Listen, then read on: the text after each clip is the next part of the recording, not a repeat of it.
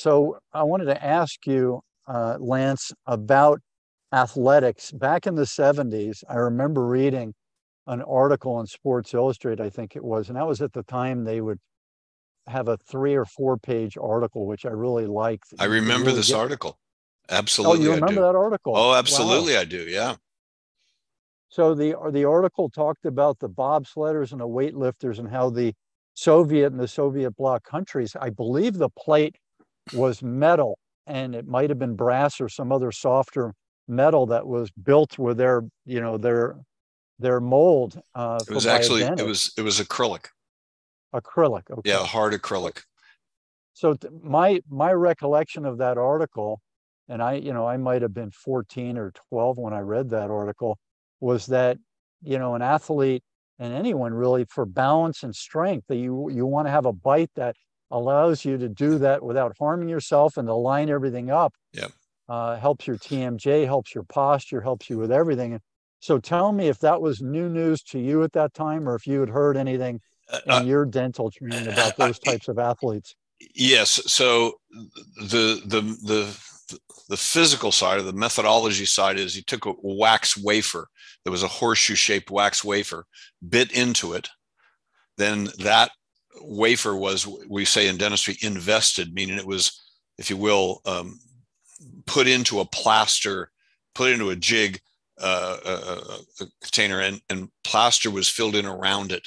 And then the plaster hardened, you put it in an oven, the wax melted out, and you injected acrylic or an acrylic mixture into that.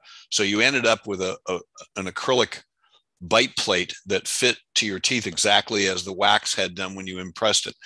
What this does is it allows, in a sense, the psychology of the person to bite into this and essentially more readily relax your neck and facial muscles in a comfortable fitted position. And that allowed the other muscles of the body to perform the job that you're applying to them in the course of hammer throws, discus throwing, javelin throwing, weightlifting, all this other, quite rigorous demands that you're putting on the athlete. It's a little hard to describe to people that don't work in the field, but for many years on Tuesdays, I only treated people with jaw function disorders, and working with this area was something I had quite a lot of experience in. Luckily, when I was a student at UCLA at the dental school, William Solberg was one of our professors, and he was a world leader in the research that went into this, based on a lot of research done by a guy at Ann Arbor, University of Michigan Dental School, who was a real guru around the world in this area. So it was something. It's a very real science in dentistry, and it's a very real malady for a lot of people who have joint disorders and jaw function disorders and facial muscle and masticatory chewing muscle disorder, because of it's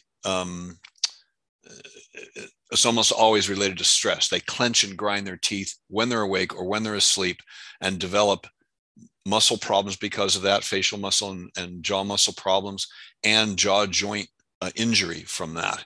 So what these bite plates did was, if you will, it's a bit hard to describe, is took the whole potential for facial dysfunction out of the equation when they were performing athletics.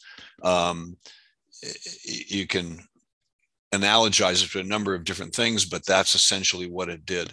And it was had a very real effect on people's performance.